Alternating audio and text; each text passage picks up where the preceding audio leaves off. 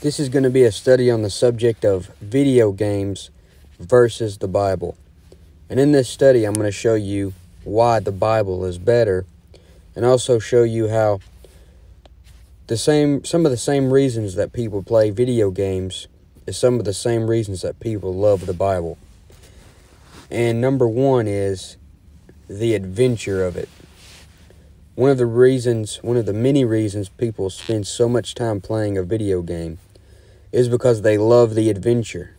The story mode on games almost seems to take you into another world, and people like to escape reality and get lost in something. They like to get into what you would call a fantasy world, because, you see, people are very discontent with their life. And Hebrews 13:5 says, "Let your conversation be without covetousness, and be content with such things as ye have." So, that's the Apostle Paul talking, and he knew how to be content, no matter how life was going. But see, people don't know how to be content today. They're very unhappy with their life. But you see, the Bible also takes you into another world. The moment you open the book, you will discover an almighty being who slung the stars into existence and made a perfect world for man to dwell in. He made Adam a perfect body that would live 900 years. And it's fun to imagine what the world would have looked like back then as you read about it, a land of gold. In Genesis 2:11, it says, "The name of the first is Pison, that is it which compasseth the whole land of Havilah, where there is gold." Sit back and think for a minute what the world would have looked like when Adam was here in his perfect body before he sinned against God. And also, you had no rain on earth at this time. In Genesis 2:6, it said, "But there went up a mist from the earth and watered the whole face of the ground." Imagine a world with perfect weather, perfect temperature. But after Adam fell, the Lord had a cherub come down to keep the way of the tree of life, because he didn't want Adam to go in there and eat the fruit and live forever in his sinful state. But you see, God put a cherub there. That's a heavenly creature. And he had that thing guard the way of the tree of life. So all the people around would be able to see that cherub with that flaming sword. You see, the cherubim are odd-looking creatures. Just like you see on the games, you see some odd-looking creatures. And what an adventure it would be as a kid to walk close to the Garden of Eden and see a cherub with a flaming sword. In Genesis 3:24, it talks about this. It says, "So he drove out the man, and he placed at the east of the Garden of Eden cherubims and a flaming sword which turned every way, to keep the way of the tree of life." You see, video games often have an end-of-the-world theme, and people love to get that end-of-the-world feeling like they are the last person on earth. But the Bible originated this plot. Noah, I'm sure you know who Noah is, had to build an ark, and him and his family were the last people left on earth after the flood. While the entire world perished and went to hell, Noah and his family survived. So, the Bible originated that plot. You see, Noah and his family was the last people on earth, and they had to repopulate the planet. It really was the end of the world as those people knew it when that rain started coming down. And video games often portray hell in the underworld. Games like Dante's Inferno. The Bible also shows you a literal underworld where the lost wicked men go at death. Proverbs 15:24 says, "The way of life is above to this wise, that he may depart from hell beneath." So the adventure down the halls of hell and spending eternity there would be an adventure you wouldn't want to take. But video games portray worlds with strange creatures and giants. The Bible does the same thing. While Noah was still on earth right before the flood, you see giant men and you see angels on earth at this time. In Genesis 6:4 it says, "There were giants in the earth in those days, and also after that, when the sons of God came in unto the daughters of men, and they bare children to them. The same became mighty men which were of old, men of renown. So you see, video games and the Bible can both take you into a world, and you can get lost in that world. Many times I open up the pages of the Bible, and everything that I read, I try to vision that in my head. And as I'm doing that, I get taken into another world. Only difference is video games aren't real and the Bible is real. Another difference is video games are many times sinful, while the Bible is not sinful. Video games are fake. What the Bible said actually happened is happening and will happen. Video games take people into a fantasy land where there is no limits on what they can do. A fantasy world of crime and sex perversion and violence and wickedness of all types. But the Bible also talks about a literal future time when it will be complete chaos in the tribulation. In Matthew 24:12, it says, "And because iniquity shall abound, the love of many shall wax cold." During the tribulation, men will run around full of hate and murder and sinfulness, just like the main characters on the Grand Theft Auto games. No love for anyone but self. 2 Timothy 3:2 talks about the last days, and it says, "Men shall be lovers of their own selves, covetous, boasters, proud, blasphemers, disobedient to parents, unthankful, unholy." On some video games, you have people populating other planets. And the Bible also speaks of this in the future. In Isaiah 9:7, it says, "Of the increase of his government and peace there shall be no end, upon the throne of David and upon his kingdom, to order it, to establish it with judgment and with justice from henceforth even forever. The zeal of the Lord of hosts will perform this." In eternity, after this is all said and done, in eternity, the people who never got a glorified body will continue to have children, and the increase of the Lord's government and peace, there shall be no end.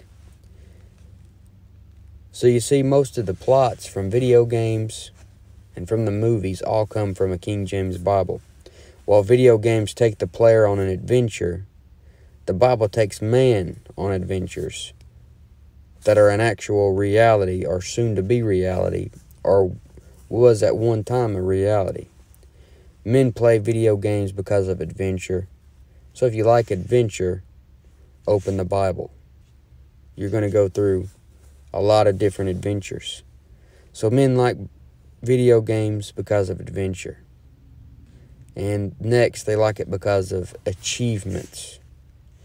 And I remember as a young kid playing the Xbox 360 and trying to get all the achievements for a game. I look back at that now and see that as such a waste of time. But men play games because they want to achieve something. They want an achievement or rewards. But the Bible talks how if a Christian lives for the Lord Jesus Christ, then he will set up treasures in heaven. Wouldn't you rather unlock achievements for eternity? As it says in Matthew 6:19 through 21, "Lay not up for yourself treasures upon earth, where moth and rust doth corrupt, and where thieves break through and steal. But lay up for yourself treasures in heaven, where neither moth nor rust doth corrupt, and where thieves do not break through nor steal. For where your treasure is, there will your heart be also." So, where is your heart? On the game or on the Lord? 1 Corinthians 9:25 says, "And every man that striveth for the mastery is temperate in all things. Now they do it to obtain a corruptible crown, but we an incorruptible." If you're trying to achieve things on this earth, you're doing it to obtain a corruptible crown. If you're trying to do things that's going to matter when you get to heaven, you're doing it for an incorruptible crown. Paul talks about a crown of righteousness in 2 Timothy 4:8. In James 1:12, it talks about a crown of life. In 1 Peter chapter 5, 2 through 4, it talks about a crown of glory. In Revelation 2:10, it talks about a crown of life. And in Job 31:35 through 36, there seems to even be a crown for being faithful to the Bible. In Job 31:35 through 36, it says, "Oh, that one would hear me. Behold, my desire is that the Almighty would answer me, and that mine adversary had written a book. Surely I would take it upon my shoulder and bind it as a crown to me." So there's possibly even a crown for being faithful to the Bible, reading the Bible, studying the Bible, and making the Bible your hobby. Matthew 25:23 says, "His Lord said unto him, Well done, good and faithful servant. Thou hast been faithful over a few things, I will make thee ruler over many things. Enter thou into the joy of thy Lord." Did you know that if you do good in this life for the Lord Jesus Christ, if you're saved and you do good for Him with the right motive, then you're going to inherit some cities in the millennial kingdom. And He's going to say, "Well done, my good and faithful servant." And I'd hate to get to the judgment seat and hear that I'm not getting any rewards because I spent all my life playing Fortnite or whatever games people play these days. There used to be a game when I was growing up called Sims or something like that, where it seems like you had your own city and you controlled it and put buildings in it and all that stuff. But if you get saved and live like the Bible says that you should, then you're going to have your own cities one day in the millennial kingdom. 2 Timothy 2:12 says, "If we suffer, we shall also reign with Him. If we deny Him, He also will deny us." He'll deny your reign, not your salvation. But if you suffer with God here on earth, then you'll get some cities in the millennium. See, that's where these games came up with that. Everything's a copycat of the Bible. These games where you create your own cities and you're like the God over those cities, that's what it's going to be like in the millennium. The Lord's going to be sitting on the throne, and He's going to give you rule over some certain cities if you did good for Him on earth. So men like games because of the adventure. They like the achievements. They like to see that thing pop on the screen that says achievement unlocked. But the Bible has these things. And the next thing people like about video games is because they give a new you. Growing up, I would play NBA Live and NBA 2K and Madden, and they have the create a player option. And you could pretty much put yourself in the game and pretty much make a new you. And I doubt many people put their actual height and weight for their NBA 2K created player. I doubt they put their actual hairstyle or their actual muscle build. You pretty much made a new you most times. Many times on the game, a person can live out a fantasy world through the character on the screen. And many times people are so discontent with their life that they are living that they would rather forget about their real life and spend all their time online as their fantasy character, this new you. But the Bible can give you a new you. The moment you come to Jesus Christ as the guilty sinner that you are, the new man comes to live within you. And 2 Corinthians 5:17 and 18 says, "Therefore, if any man be in Christ," those that are saved, "he is a new creature. Old things are passed away. Behold, all things are become new. And all things are of God, who hath reconciled us to Himself by Jesus Christ, and hath given us the ministry of reconciliation." So you're a new creature at salvation.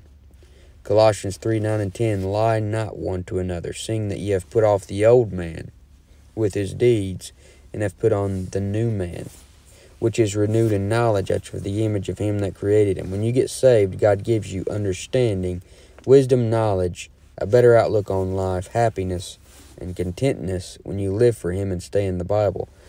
Of course, just getting saved won't force you into living right. You have to yield yourself to the Holy Spirit leading. But this will mold you into a new you. You're new on the outside, on the inside, the moment you get saved. But you still have to work on the outside daily. And myself, compared to me before I was saved, is like night and day. I'm a new me. That doesn't prove my salvation, and it doesn't make my salvation. It's just proof I've yielded myself to God in the Bible. And I'm not all I should be, but much better than I was. And Then there is an event in the future called the rapture. And at this time you will get a new body. You won't just be permanently new on the inside like you are the moment you got saved, but you'll also be new on the outside. 1 John 3:2 says, Beloved, now are we the sons of God, and it doth not yet appear what we shall be, but we know that when he shall appear, we shall be like him, for we shall see him as he is. So this him is the Lord Jesus Christ, and we will have supernatural bodies like the Lord Jesus Christ that can do way more than any character on a video game. This is a new you. This is better than any created player. A saying that gamers say when someone tells them to get a life is, I'm a gamer, so I have as many lives as I want. Because you see, on the game, if you die, then you just hit the reset button. You just start everything all over. Something better with the Bible is that it shows you how to get eternal life. And in your glorified body that you will receive one day, you'll never die. If you fall upon the sword in battle, you'll not be wounded. You don't have to hit the reset button. But the Bible will show you how to make a new you. Much better than any creative player mode. But that's one reason why men play video games. They want a new them. They like achievements. They like adventure. And next, so many people play video games because it attracts all ages. And that's something you see about these games, especially in the day we are living in, is that it attracts all ages. My personal conviction is that a man needs to lay down the video game controllers and be a man. That's my own personal conviction. I'm not going to say every man who plays a video game is sinning or is wrong, but the games attract all ages. You have men that come home every day and play World of Warcraft or Fortnite or whatever the game is now that people are playing. You have kids that spend all their money on new skins for their video game character.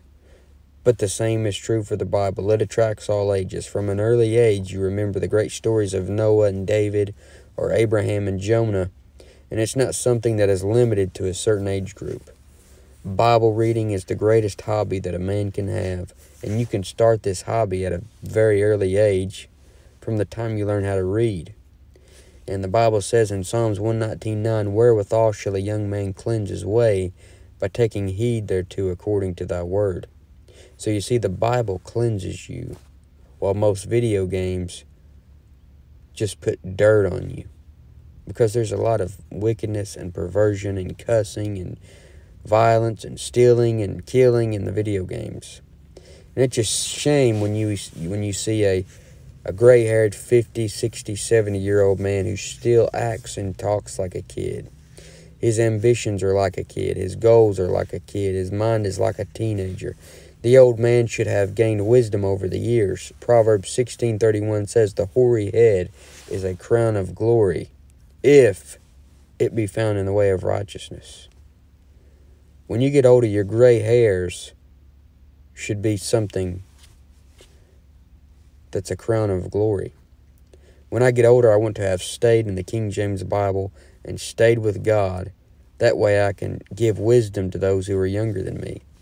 And I personally really like to talk to older men and get wisdom from them and counsel from them. I like to listen to preachers who are way, way older than me, 50, 60 years old. Most preachers I listen to are well up in their 60s.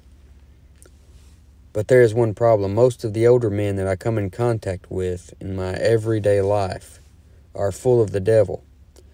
Men just aren't men anymore. They stayed a child in their mind. They don't have any wisdom. They don't have any counsel. Any counsel or wisdom that they give me is exactly opposite of what the Bible actually says. And it's like, you're so much older, but yet you don't have any wisdom. And that's because you didn't put down childish things. 1 Corinthians 13:11 says, When I was a child, I spake as a child, I understood as a child, I thought as a child, but when I became a man, I put away childish things. Maybe it wasn't video games that they did. Maybe it was just they just continued to live for themselves and never grew up. But I believe video games are a big part of why men don't grow up today, along with the music and all the self-love. But I believe time is a gift, and the devil knows that time is a gift. So he has all these devices, and he knows men are ignorant of his devices, and he will rob your time with things that are attractive to the flesh, and video games are just that. I don't want to waste my time on something so meaningless. But since video games attract all ages, this is affecting pretty much every family. Which brings me to the next point. Video games, while they're an adventure, they'll let you get some achievements. They'll give you a new you. And they attract all ages. They are addictive. Men will spend more time on a game than with their family. They'll get in debt with it. They'll neglect their kids for the game.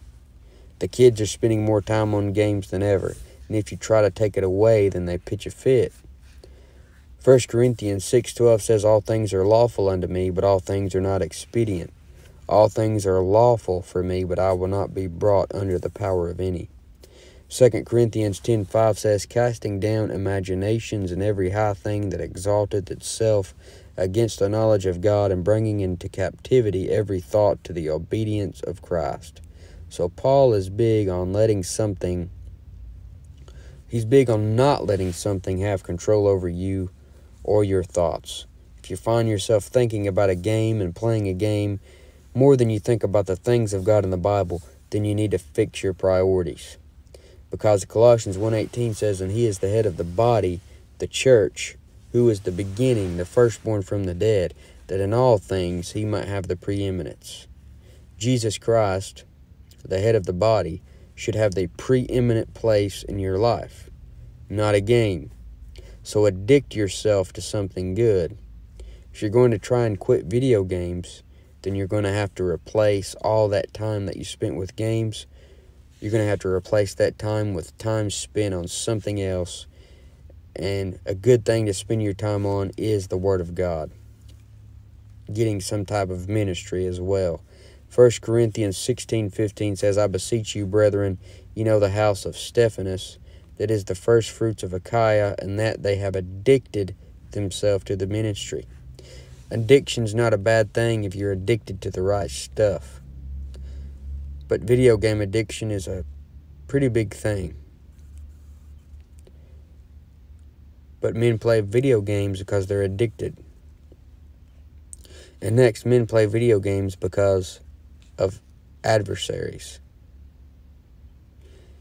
And there's something in a man that just has to have something to defeat. He wants to defeat something. And if you have played any video games, then you know at the end of a level, you have what people refer to as a boss level, where you have a really mean, ugly, mostly incredibly large character that you have to defeat. You have to kill it. That's your adversary on the game. But along the way, you have smaller foes that you have to get rid of. It's no different than in the Bible and the Christian life. 1 Peter 5:8 says, be sober, be vigilant, because your adversary, the devil, as a roaring lion, walketh about seeking whom he may devour. The Christian life is a battle. It's a constant fight. You have the boss level, the devil, and you have to resist the devil. You have to use the Word of God just like Jesus did, so he'll leave you for a little bit. But the Bible says in James 4:7, submit yourselves therefore to God, resist the devil, and he will flee from you. If you're going to beat the enemy, then you must know the Word of God. And if you're spending all your time on a game, then you're not going to know the Word of God. In Matthew chapter 4, when the Lord defeated the devil, he quoted Scripture, and he was always saying, it is written. It is written. And he would quote a verse at the devil and to defeat the devil. You couldn't say it's written because you don't know anything that God actually wrote, because you're spending all your time on meaningless things in this life. And unlike the Lord Jesus Christ, when the devil attacks you, you will fail many times, just like on the boss levels on the games. Sometimes I would try over and over as a young kid to defeat that mean character at the end of the level. But thank God that he's merciful with us and forgives us when we fail. In Proverbs 24:16, it says, for a just man falleth 7 times and riseth up again, but the wicked shall fall into mischief. So just like you have to go through many foes and boss levels to win the game, you have to go through many adversaries in the Christian life to finish your course. Paul says in 1 Corinthians 16:9, "For a great door and effectual is open unto me, and there are many adversaries." Ephesians 6:12, "For we wrestle not against flesh and blood, but against principalities, against powers, against the rulers of the darkness of this world, against spiritual wickedness in high places." Even right now, there are spirits, unclean spirits, talking to you, telling you that what I'm saying is stupid. Those are your adversaries. And all throughout the scriptures, you see an enemy. Moses went up against Pharaoh. David went up against Goliath and Saul. God's people have constantly fought the world, the flesh, and the devil. So you see, all throughout the Bible, you have these boss levels. You have these big, ugly, mean characters that the character has to defeat in the Bible. You really see that looking at the books of the kings there, where they fight against these giants and these lion-like men and these lions in the midst of a pit on a snowy day. All these boss levels are adversaries. As individuals, we get victory over the devil through the blood of the Lord Jesus Christ. That's how you defeat the adversary. In Revelation 12:11, it says, "And they overcame him by the blood of the Lamb, and by the word of their testimony, and they loved not their lives unto the death." And throughout the scriptures, you will see the devil take numerous losses at the hand of God. You saw way back at the beginning where he fell from heaven when he was Lucifer, the anointed cherub. He falls again during Jesus' earthly ministry when he said, "I beheld Satan as lightning fall from heaven." He falls again in the tribulation time period when he fights Michael the archangel. And then he is then on the earth incarnate as the son of perdition. He then falls again right before the millennium, and an angel comes down and chains him in the bottomless pit for 1,000 years. And when the story winds up, you will see that the one with the power to end the devil once and for all is the Lord Jesus Christ. So you see that the devil gets knocked down and beat up all throughout the scriptures. In Revelation 20 and verse 10, it says, "And the devil that deceived them was cast into the lake of fire and brimstone, where the beast and the false prophet are, and shall be tormented day and night forever and ever." Along the way, though, we're fighting small battles. We already know we have won the game. In Jesus Christ, we have unlocked every achievement. We're just trying to win the small battles. And like Paul said in 2 Timothy 4:7, "I have fought a good fight, I have finished my course, I have kept the faith." The video game world really reflects the character of people in the last days. If you have ever played online and interacted with most of the gamers in this world, it shows that it's just a horrible atmosphere for you, especially for your kids. The character of the people on the games is not something that you want your kids around. All the cussing, the sexual talk, the perversions, it's just a horrible world to let your kid get into on the online gaming. But this has just been a quick study on video games versus the Bible. Do you want to set up treasures for yourself in heaven, or set up achievements for yourself on earth? Do you want to spend all your time on the game that's pretty much meaningless, or getting a book that Almighty God himself wrote to you and to me? So I'd make that decision today about, are you going to get in the book, or are you going to stay on a game?